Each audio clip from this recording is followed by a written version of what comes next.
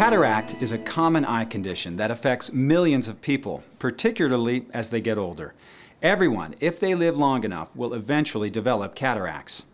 Over time, cataracts can often affect your vision, causing symptoms like blurriness, poor night vision, or glare that gradually worsen if the cataracts are not removed. Fortunately, your eye surgeon can remove your cataracts and, in the vast majority of cases, restore good vision.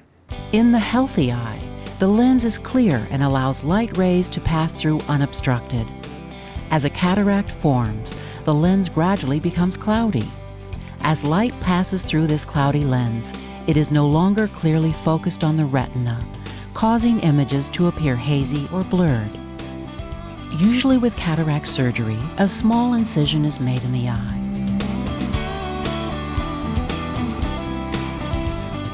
The front portion of the thin outer covering of the lens is opened to allow removal of the cataract inside.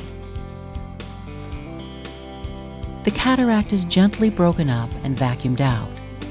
Then a folded lens implant is inserted through the small incision and into the capsule, where it unfolds and permanently takes the place of the clouded natural lens. With a cataract removed, the new lens implant clearly focuses light rays onto the retina. The power of the lens implant is selected for your individual eye. Before scheduling the surgery, you should discuss your vision goals with your ophthalmologist so you clearly understand what cataract surgery can and cannot do for you.